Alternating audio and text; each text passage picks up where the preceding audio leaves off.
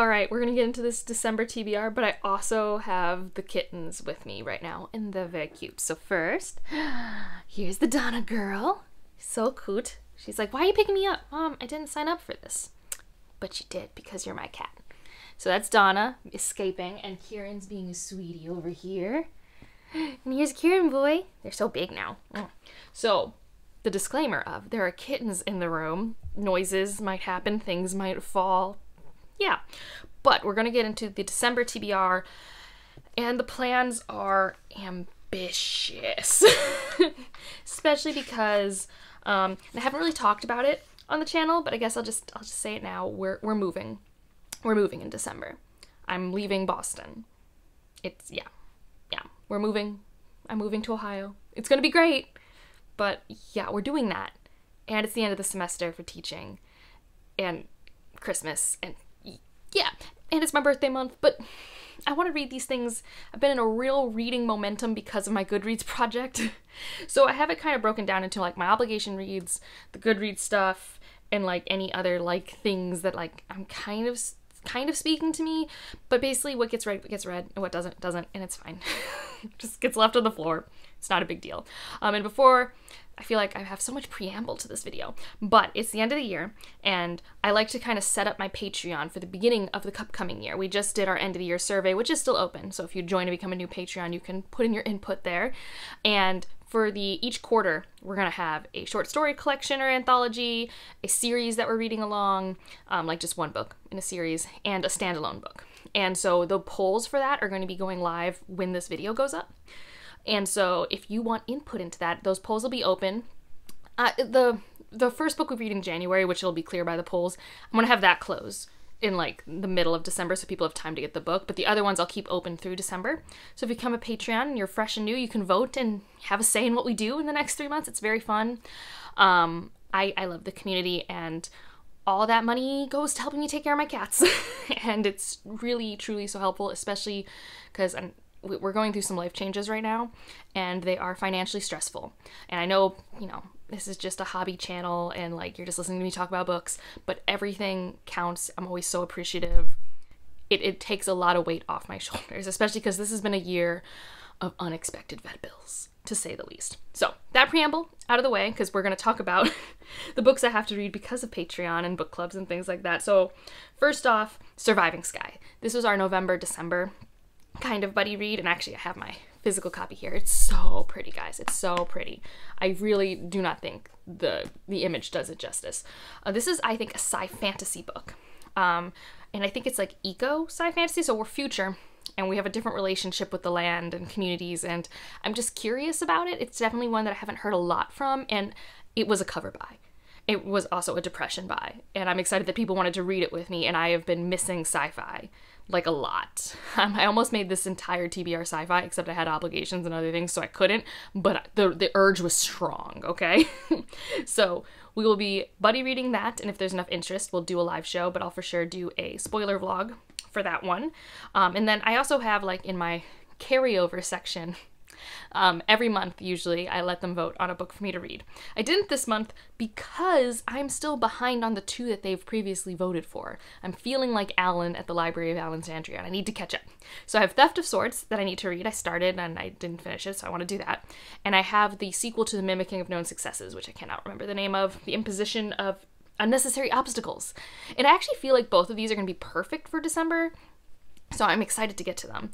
And I just didn't want to get further behind.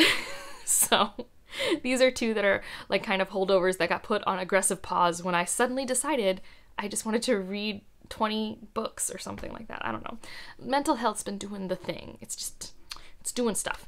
So that's all Patreon related stuff. I have my last in-person book club here at the Brookline Booksmith, and we are reading actually a book I'm really excited about. I was surprised they voted for it because I felt maybe it would be a little too, like, it's not a speculative book, I don't think, but I'd be too genre adjacent. And this is Moon of the Crested Sky, which is, I think, I don't know if it's near future or contemporary dystopian book. Takes place when, like, we're in the north. I think we're on reservation ground, but I'm not positive.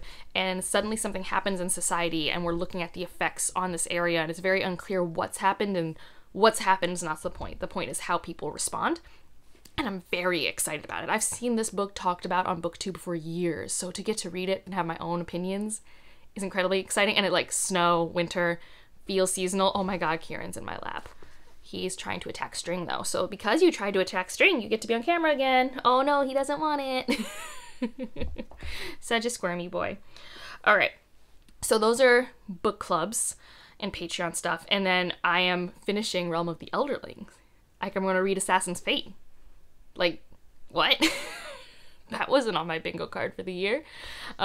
So that's a thing I'm doing, and I don't even know how I'll recover, truly. Based off what everyone else has said reading the end of this really long journey of a series, I'm both excited and unprepared in equal measures. And for Roger's read-along, we are reading Arcanum Unbounded, which I have read before. But if I could squeeze a reread in of some of the short stories that I haven't read since like 2015, like I haven't read the one with the birds, and I haven't read Silent Hills in a long time, and I think it's been about as long since I've read Emperor's Soul, so like those three I would really like to read if I have time in that collection, but like if I don't, I don't. Like, it's whatever. Because I do remember them relatively clear enough, and like they're pretty short. But that's also on my radar. So, other carryovers, because, you know, I'm nothing but just chaotic. Like, I'm normally the type of person who doesn't pause books, but I've paused so many books recently. Like, for example, Iron Flame, which I'm enjoying this book. I'm 60% of the way through or something, and I'm enjoying it. I'm having a fun time. I think it's exactly what I wanted it to be, but because I wanted to suddenly try and do this challenge for myself, I didn't have time to read it and all the other books I was reading, so it's just like aggressively on pause. And like, that's fine, but I want to pick it up again. I would like to finish it. So that's on the list. And then I'm in the middle of a short story anthology called No One Will Come Back for Us. And this is like a cosmic sci-fi horror short story collection by an author who wrote a novella I really liked. And so far, some of her stories really work for me and some of them don't. So it's going to be a mixed bag, I feel. But it's still really interesting, and I love buddy reading it with my friends. So what do I have left, though, for this whole, like, Goodreads Choice Awards thing? Because it's like, you're watching this. The goal, if I've accomplished it, is by December 7th, I will have a video out where I've read all 20, I rank them, discuss the project, and they've been releasing things, like, kind of the night before, so I'm hoping the results aren't actually the 7th, they're, like, the 6th really late, and then I can respond to that. Like, that's, like, a tentative idea, right? That's, like, a goal. And so in order to do that, I need to spend the first week of December reading anything I haven't read yet. And I've done fairly good. As of right now, I am on track to have read my 15th book. And I should do that tonight. I'm filming this a couple days before the end of November. So what do I have? I have this book, The Unmaking of June Farrow by Adrienne Young, who is an author who is incredibly popular and I did not know about till this year. So I'm under a rock somewhere. Didn't know about this author. Apparently has many well-regarded popular books, and I guess this is the one I'm going to read, and I have to read this one with my eyeballs because it's so popular. I completely not on my radar, and like I put a hold on it, but it's like still 8 weeks away. I'm not going to spend money on an audiobook, so here we are. I also would like to read Witch King by Martha Wells. I do have the audiobook for that. There's one more Greek telling that I haven't read yet, and that is Clytemnestra? I can't say this word. This is one I'm actually maybe more interested in than the other ones because I feel like I know the least about this part of the myth, maybe. I don't know. So that means there's potential for it to maybe break the formula a little because I think the formula of Greek retellings has been exhausting for me. And then I have The Book That Wouldn't Burn by Mark Lawrence, and I'm like this close to getting the audiobook from Libby, so I would really like that. But if not, I have the Kindle version, so I can read that. So those are my last 4? Wasn't there another one I needed? Maybe I've already read the 15th. Yes, I already read the 15th yesterday. I'm reading the 16th right now. I don't know. I don't know how math works anymore. Everyone ignore me. But these are the last 4 that I need to read.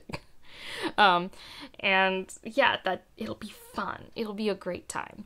And then, you know, if you haven't been keeping count, this is still an absurd number of books, a number of pages. But there are 2 other things I want to put on the list that I'm like tentatively like feeling and think could like really meet me in my moment. The first one is the T. Kingfisher's Jackalope Wives short story collection. I just really love her short stories, and I could just see myself like, I don't know, the week of Christmas just cuddling up with this and reading a story here and there in between like family things.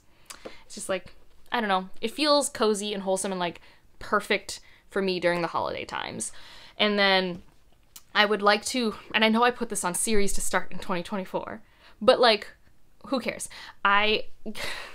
So in preparation for what I thought would be the Goodreads fantasy, I got the free Kindle Unlimited for some of the fantasy romances that I didn't end up having to read because we have the romantasy section. So cool. But that said, this book, War Child, which has been on many a TBR, is available on Kindle Unlimited. And it's quite tricky for me to get through some of my libraries. So I'm always like, maybe you should read this. And like, I have a lack of sci-fi in my life, so this could help fill that. So yeah, I'm gonna put that on the TBR as well, because maybe I'll have time, and I don't know, sometimes you want a meaty book. But there's a lot on this list. There are a lot of thick books. Like Assassin's Fate's huge, Theft of Sorft is pretty big, because it's 2 books, right? Like, there are 2 books in it. And like, I keep telling myself all the Goodreads books, for better or worse, I'm done by December 6th. So even though I put 4 books down, I'm like marathoning, sprinting them. It's been a wild couple weeks of me reading, guys. I've never read more consistently or quickly in my life. And it is not sustainable, but it is a fun little challenge for right now. So, but yeah, those are my tentative reading plans. I'm sure I'm forgetting something. Also, we'll be watching a lot of Doctor Who because we're still catching up. So I haven't seen the specials yet, which, kills me as a Doctor Who fan. But like, they'll be there waiting for me, so I would like that. And I'm getting the itch to play Horizon again, which will also consume some of my free time, as will packing up and moving. So hopefully some of these have good audiobooks, because we're moving. Hopefully this is the last time. I hate moving. All right, I'm gonna show you guys Donna, and then I'm gonna sign off. So Donna girl, Donna baby. Oh, Donna baby. She is such a sweetie. Getting so big. All right, let me know what you're doing. Are you participating in any readathons? I know there's the reindeer readathon, which always looks super fun. And if you just want to let me know that you're here, leave a candy cane emoji, because it is December, which is a time for peppermint. And otherwise, like if you liked it, subscribe if you want to, and I'll see you in the next one. Bye.